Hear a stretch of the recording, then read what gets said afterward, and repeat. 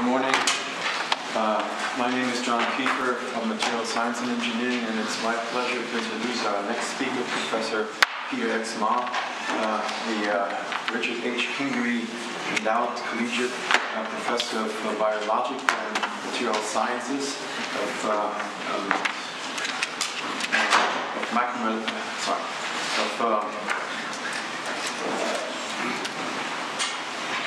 biomedical engineering, of material science engineering, and of macromolecular science engineering. His research is in the areas of biomaterials, tissue engineering, and regenerative medicine.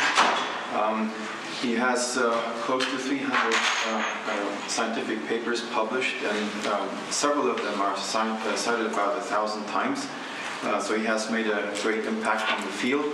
And from a material science point of view, what's remarkable is that the advancement that he has provided us with in understanding the interactions between the living cells and synthetic materials. For example, he has pioneered a biomimetic scaffold in which cells and tissue can regenerate. He also has developed delivery systems of various biomolecular agents that are responsive to the environment that they arrive in and release selectively. He has received a number of distinctions, and I'm only going to highlight a few of them. He has been named one of the top 100 material scientists in 2011 by Thomson & Reuters. He is a fellow of the American Institute of Medical and Biological Engineering, a fellow of Biomaterials and Science Engineering, a fellow of the Materials Research Society, and a fellow of the American Association of Advancement Science. And today he's going to talk about materials for tissue engineering. So thank you.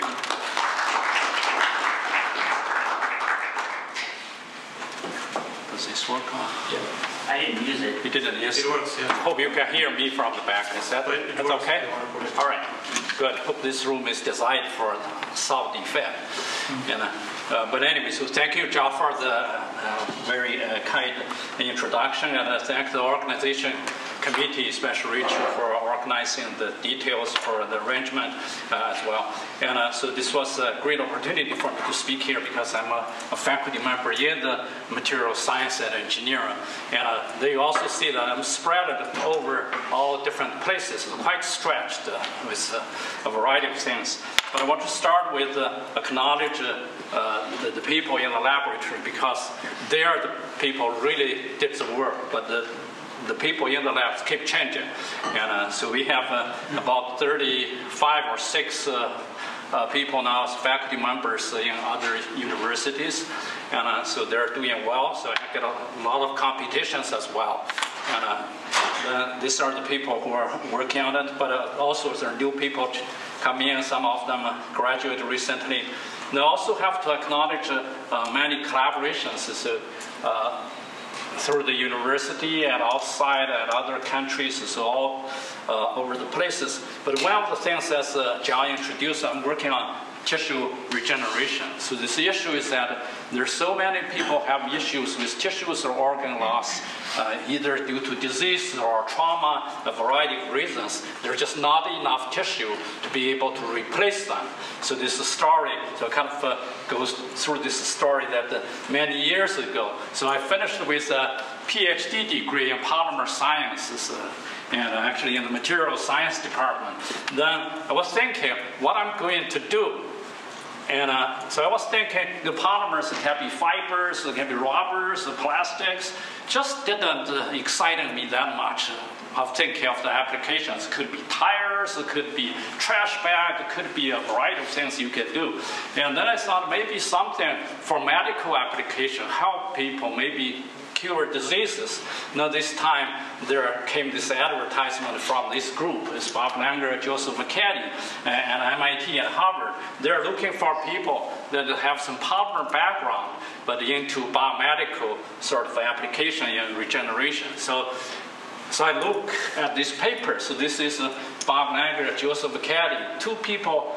And one is professor in MIT, one is in Harvard Medical School, published a paper called Tissue Engineering in Science. Now read this paper. there's not much results in there. And I really admire people who publish in Science or Nature, but especially admire those people who don't have data to publish in Science and Nature. And it was very exciting reading through this, but this is a figure one. You see, there's something to describe what they're trying to do. So that if you want to regenerate bone, what do? You get cells from bone and put into porous materials. Then those cells will grow into bone. Then the materials eventually degrade. Then you get a bone regeneration. But if you want to grow cartilage, what do? You put chondrocytes, the cells in the cartilage, into these materials. Then they grow into the tissue. And if you want to grow liver, what do? You get hepatocytes, the cells in the liver, put into materials. Then this material eventually degrade, but the polymer will form, the cells will form that tissue. So this sounds very exciting. It can grow everything. But just that time, they didn't provide much data in this paper. And then I was excited about that, so I started working with them. And luckily, they chose me to work with them.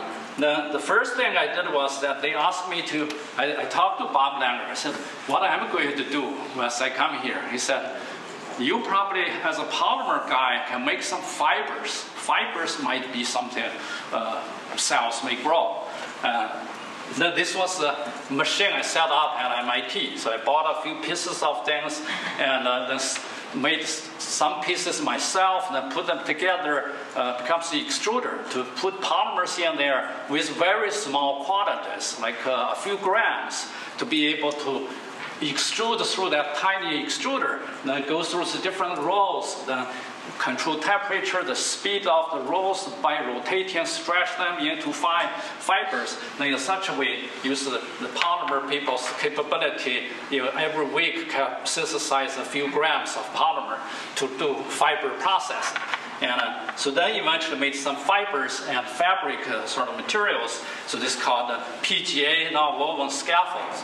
So I like golf a lot, but this has nothing to do with golf. And so it's biodegradable polymer. Then this fibrous structure.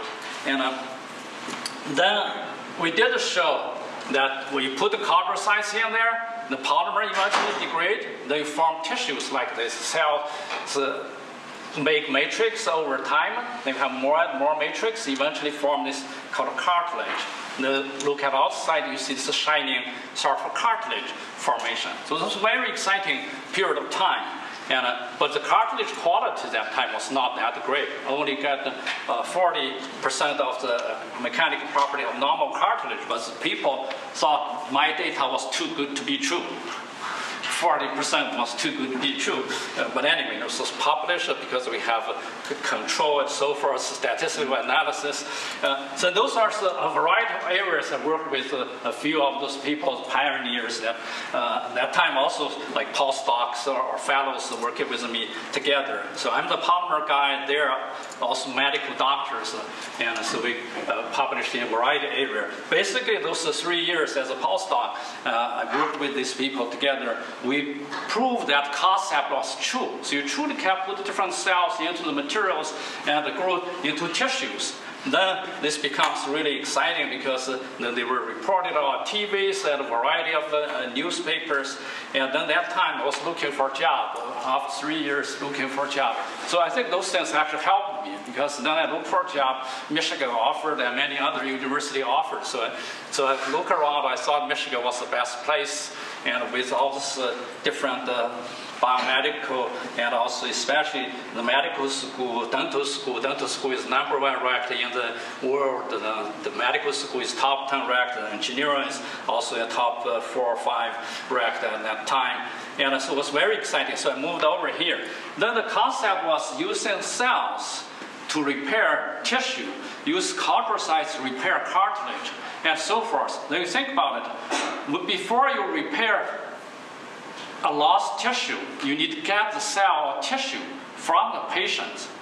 This is not something easy to do clinically. It's not easy to do multiple surgeries. Before you repair tissue, you first create the defect in the patient. This is not easy to do. But excitingly at that time, when I moved over here, just already many years ago, right? And then stem cells. becomes exciting. It's a new era. People started to be very excited about stem cell because stem cells can grow a lot. You can make an infinitive sort of cells, and also they can grow into any tissues. That's very exciting. You can grow any tissue. So you don't have to harvest the cartilage to repair cartilage. You don't have to harvest the livers to repair liver. You really use this stem cell, can do everything. So this was the excitement. But what was the problem with stem cell? Actually, it's exactly the same.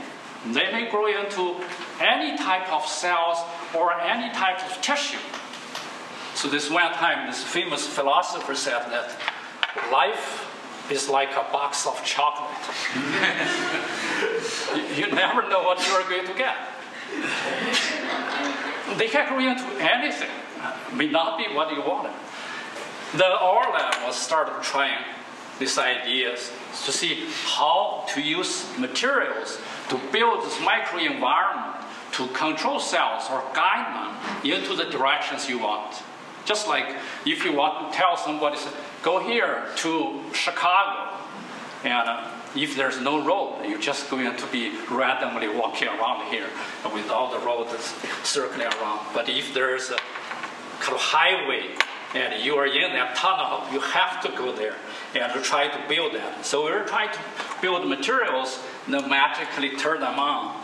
And so they're also involved delivery system as well. But this is one of those papers I published in, those couple papers in review journals, Advanced Drug Delivery Review. But at that time, there's no such a journal called Advanced Tissue Engineering Review. So you have to publish in Advanced Drug Delivery Review. And then we have this materials I described there. So materials can do a lot of different things. Like you have these pores that allow cells to grow, but at the same time they need to be connected so cells can migrate through one pore to another. Or the blood vessels can grow because those are very important for good tissue formation. The cell size and so forth are all affected by those pores.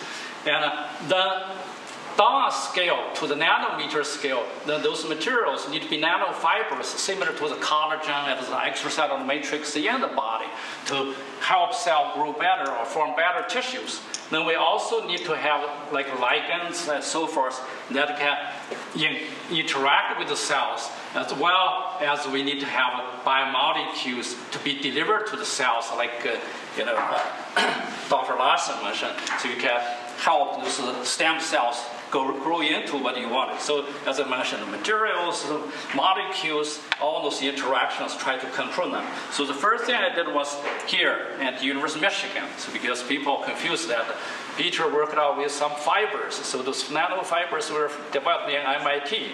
This is also actually University of Michigan. So we developed a way called phase separation rather than use those extruders. Because extruders only can make microfibers, not nanofibers. So we tried to mimic this collagen, this nanofiber structure. Then we developed this way called phase separation. Phase separation we already know, but use phase separation to make nanofibers.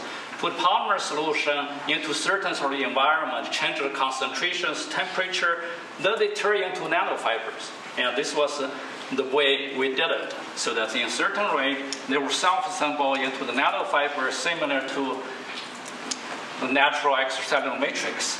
And this was very exciting for us because we published a paper in a journal with impact factor of 2.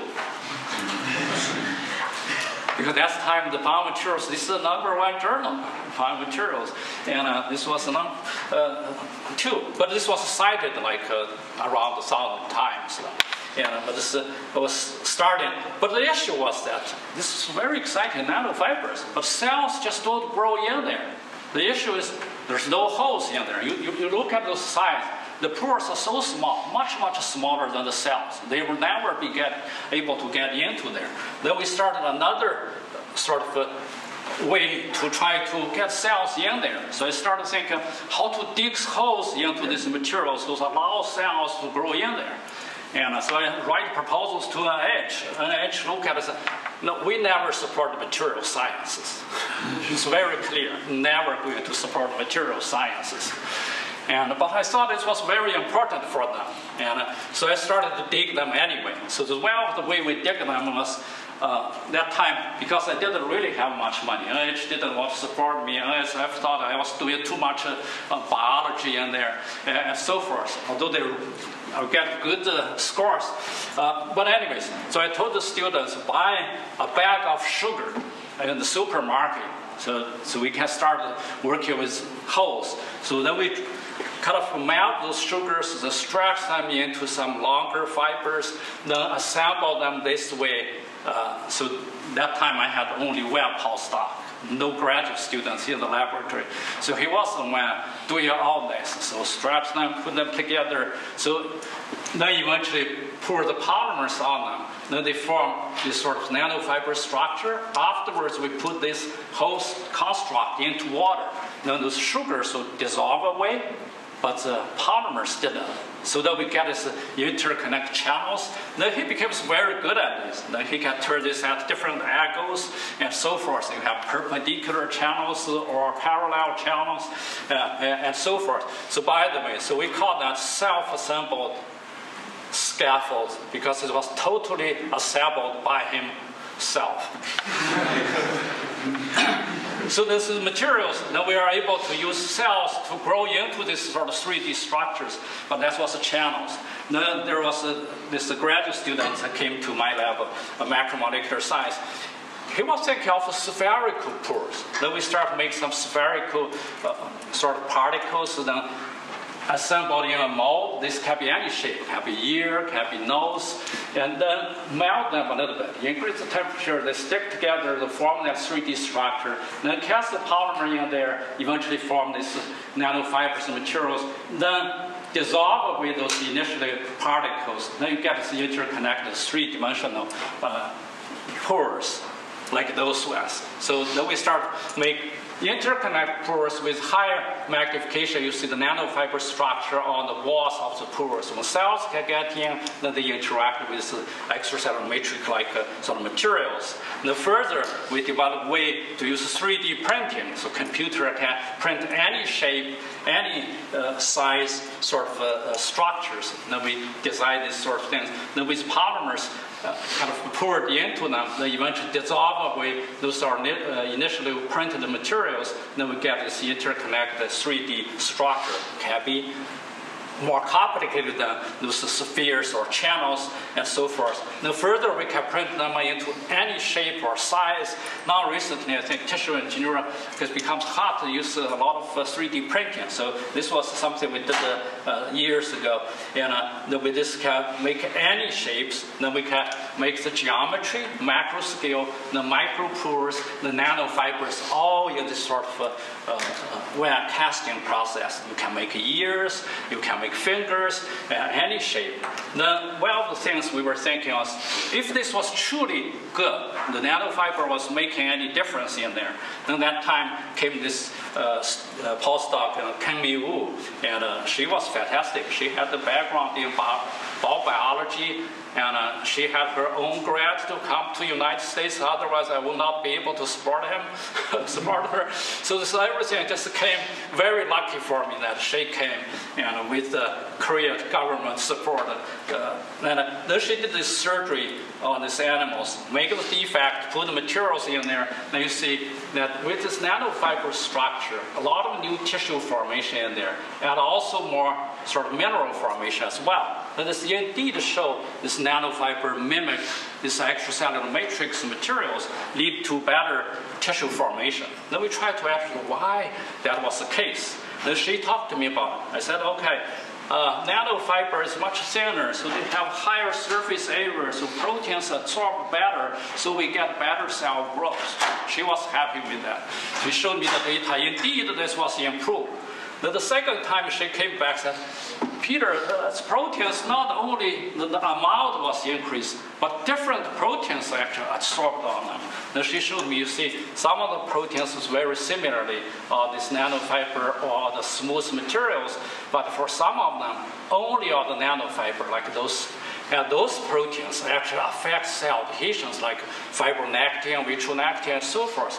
So in some way, we mimic kind of big structure, the nature, actually those cells actually laid out those right protein, interact with them, help cell adhesion.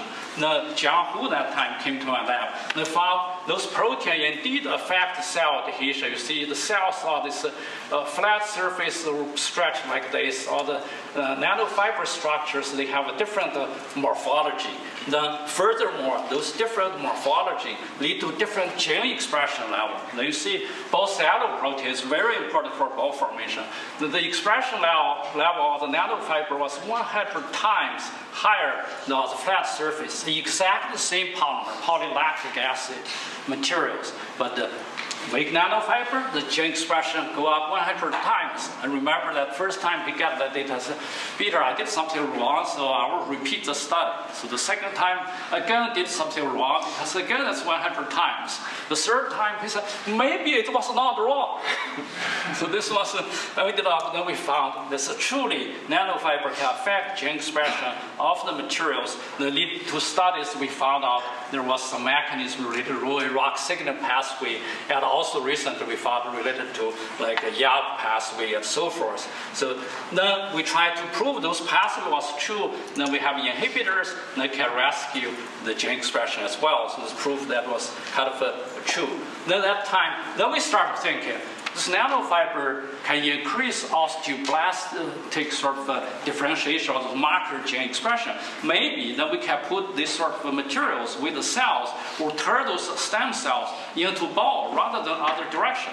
Then I got a graduate student excited, was Laura Smith, and she thought, wow, you can use materials to turn tissues. But again, this was a trick because we were not able to. I just told her this potentially can.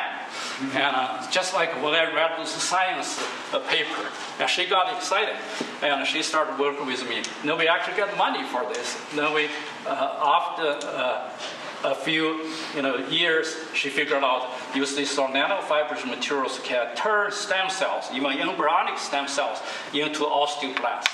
By over time, you can do that. So she published a few papers, and she eventually went to the University of Texas in Houston Medical Center as a faculty member there. And that's what some of the materials, nanofiber structure, can turn a lot of things that we didn't know. Now we start thinking how to mimic this sort of bone, because bone not only have organic materials, but also inorganic minerals in there. Maybe the minerals play something. Again, just out of blue, we are thinking maybe minerals would be important. So we started to design composite materials, the polymers with the minerals. Again, this sort of paper now is cited for many, many times, like 900 something. But this journal, again, was that impact factor 2 journals. And because at that time, that was the best journal we could go. And then we developed ways to grow those minerals on the polymer surface to modify them to enhance ball formation. But by the way, we had data show they indeed improved, but this takes a long time.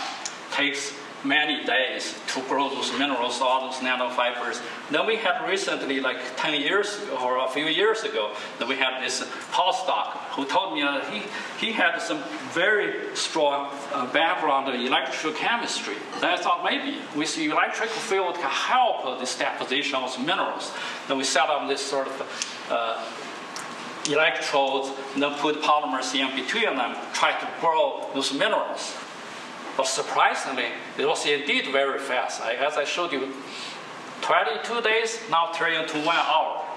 1 hour, we can grow a large amount of minerals out of those polymers. But not only we grow the minerals, but we grow really pretty minerals. Look at that one. Right? This is a control. Okay. Then we can also grow some other minerals, but you can imagine, you probably saw some control like those. So basically, by control those different sort of voltages, different temperatures, and so forth, they lead to different nucleation process and the growth process. Ended up, you have different crystal structures. Then that can control actually degradation of those calcium-containing minerals. Then in such a way, we can control calcium sort of release. and that affects osteoblasts. So we're part of that study now is working on how calcium can affect 3D tissue growth.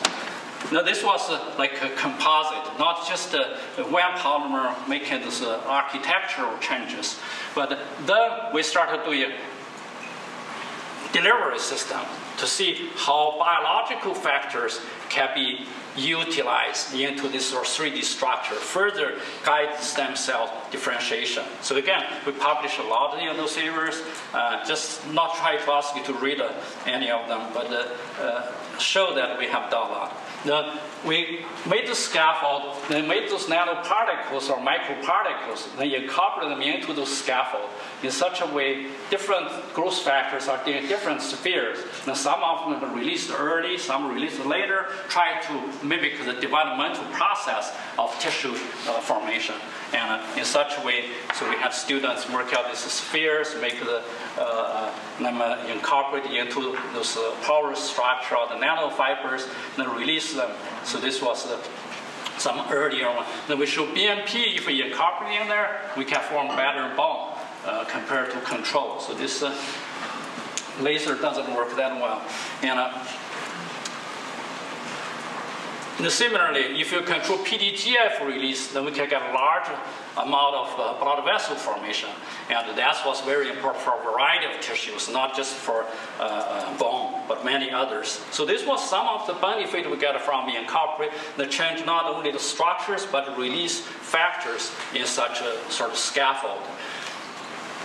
Then we start thinking, is making all this 3D construct. Either way, we make nanofibers or make composite or release factors, we still make a 3D construct. Put in patients, we need open surgery to implant them in there. And maybe for many of the things that you prefer something less invasive, like injection, get them in rather than. So we are thinking of how to inject nanofibers in there. Then we start to synthesize new polymers.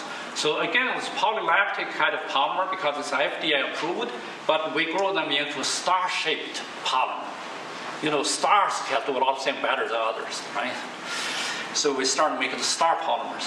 Then these star polymers can self-assemble. When you stir them in a solution, they self-assemble into not only the nanofiber structure, but into those spheres, hollow spheres. In such a way, you have this pores that cells can easily grow in, but also can grow outside, either in or out. There grow those nanofibers. Now they're injectable, can be easily delivered into defect in patients.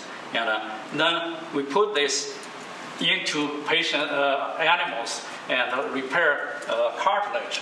Then you see this complete cartilage repair over time. Then you see this very strong staining. And this was the gels people use. So this is sort of another control. So we're much better than that. The mechanical properties, now you can see the mechanical properties reach exact same as the rabbit cartilage. So this is getting us closer to clinical application because, as I told you, 40% of the mechanical property people thought was too good to be true. Now it's totally too good to be true. So then we publish in something higher impact factor into this, better than those two. And those are the repaired cartilage in rabbit. You can see the very smooth surface, thick cartilage in this areas. You see the high resolution, you see high quality cartilage. So this was some of the materials that made. Then we got excited to understand, because it was totally surprised for me, was they formed this hollow structure. I was thinking make spheres, but not thinking of make hollow spheres. They form hollow spheres. I didn't understand why that was the case. Then we started study on this, try to see by changing this star shape, either longer branches or more branches on them to see how that affects everything. And then do this sort of emulsion process to make spheres. Then we can make different spheres. You can see this. Then we found was increase the number of branches, you get more and more porous.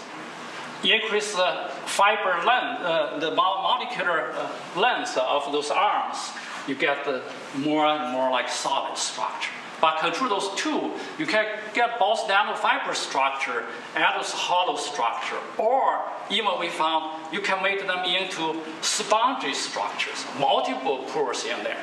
And then I got very excited. I thought, okay, so now we found something that's probably can go into simulation, because you see both Sharon and Ron mentioned simulation design, so forth. Because I thought if we understand the process, then we can tailor any structures into these sort of spheres. Then I thought was that with the star-shaped polymer, then the difference was we had some end groups. You see the green dots show those end groups. Then in the middle, we also have some functional groups in there. And maybe those end groups matters, but I had sort of a lot of discussion with the postdoc that time.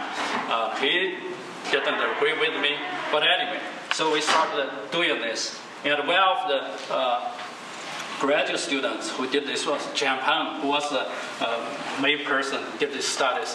What he did was use this chemistry to show when you have this hydroxyl group there, and then if you react with these molecules, then the hydroxy group is kept. So we lost that functional group. Then you get a polymer like this.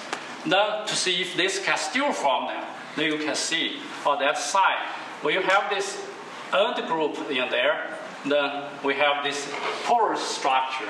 But once you get that end group knocked out, they don't form that hollow structure. So indeed, that end group actually matters. Then similarly, we can do the other way.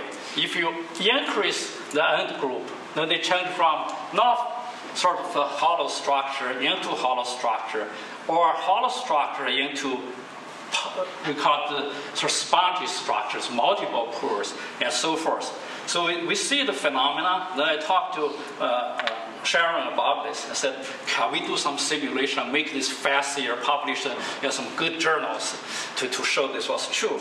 And for her, it was sort of, she come up with a few equations, and then we got this simulation going. Now you see, it's with certain structures, with the low hydroxyl group, end group, or very low hydroxyl group, you never form the hollow structure. Then let's go back. Then if you increase that end groups, they form stable hollow structure. If you further increase them, then they form this spongy, you have a lot of bubbles inside. They form the spongy structure. In such a way that we know by tailor those hydroxyl group, we can get whatever structure we want. So you can get not hollow, you can get hollow, you can get the spongy. So this was a publication that we have Dr. Glosser. And Ryan was the person who did the simulation with us, so also with Ron Larson's group. So this was publishing advanced materials, although we are aiming higher than that, but this was a great journal. Anyway, so then we start thinking of how to apply those. So now we are working on this for heart regeneration, for tooth regeneration, or for many other regeneration projects. But this is just an example, because in the dental school, those dental students are only interested in teeth. And they want to regenerate teeth. And there's one of the students that worked with me was try to get stem cell from the wisdom tooth. Then you can get the stem cell inside, then mix with those spheres, then inject back to repair the tissue. So some of you may have this experience, you have tooth pain. It's really painful, but you just can't scratch them because they're inside this harsh shell, right? Then what dentists do, they just drill hole, take everything out, so the nerves, all the tissues removed, so you don't have pain anymore. What they do again is put some dead materials, polymers or other stuff, put in there, then close it, and with metals, and then you don't have pain. And, but those materials are dead materials and are not able to repair. Over time, they become more fragile, discolored, and so forth. So it's better to have a limit thing. So after they did the surgery, what the students showed me was that, you see, with this, that we can grow some tissues inside, like the natural tissue. And if we treat them with hypoxia, then we can get some vascularized tissue. So in such a way, a lot of advantage. So one of the advantages is that you can have pain again. There will be painful again, right? But it's a living tissue. Then I want to talk another delivery system. So this was not about North Korea. This is we call two-stage delivery system for microRNA. And microRNA was discovered in 1993, first microRNA. Then 7 years later, the second microRNA. So you can imagine from then to now, after a few 7 years later, we should have dozens of microRNA. But there are thousands of microRNAs now. And because those are very important, and how to deliver them into cells is very challenging, how to do that. One of the things people do is using this sort of lipofactoring, basic liposome structures. You have those lipid biolayer similar to cell structure. You can put this microRNA in there, then this biolayer or similar to the cell biolayer in the membrane. So they fuse together and get this thing into the cells. But this is very unstable. So in vivo application is challenging. In vitro is fine, in vivo is challenging. So then we developed a polymer that, again, this hyper-branched polymer, and then they form this hollow structure, and here. So from this hollow structure, this is microRNA, then we can deliver them very efficiently into cells, but very low toxicity. And then we further, because these are polymers are very stable, so we're able to put into controlled release micro or nanospheres, like this pink one. That's a sphere, contain a lot of those nano delivery systems. Then we immobilize them or immobilize them into this 3D scaffold. So in such a way that this can control to release this particle, then this particle can continuously deliver those microRNA into cells. In such a way, we avoid using any viruses, but can achieve long-term, high efficient sort of transfection into cells. So then we ended up showed these results is that when we put these materials into defect, then with the microRNA deliverer, the defect is totally repaired. You look at here over long-term delivery. Short-term delivery didn't function that well. But this one, we didn't put any cells. So the story started with use specific cell to repair tissues. Later on, use stem cell, but control them into the specific sort of tissue, then repair them. Here, with no cells, just materials. I think this is very exciting for material scientists.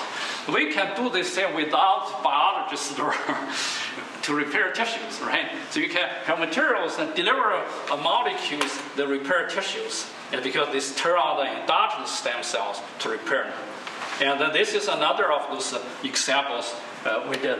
So we developed materials that can layer by layer release molecules like PTH that can stimulate bone formation. And so this was published in Biomaterials, but was selected by this journal called Science, Translational Science, Medicine, as their editor's choice. So I thought, why we didn't think of this journal to submit? And we always submit to biomaterials journals. But the excitement was that, again, we just designed this release system into 3D and that can totally repair the bone defect. And over time, without putting any cells in there. This makes this translation now closer. Because if you manipulate stem cell outside of the body, then inject into human patients, the FDA approval process is much more complicated. Because you manipulate cells, if those cells change into something, when you put back, what will be the potential negative effect down the road in 20 years? You prove it. It's be a lot of work to do. And then if you use only materials, I think that's will lead to faster, hopefully, translation.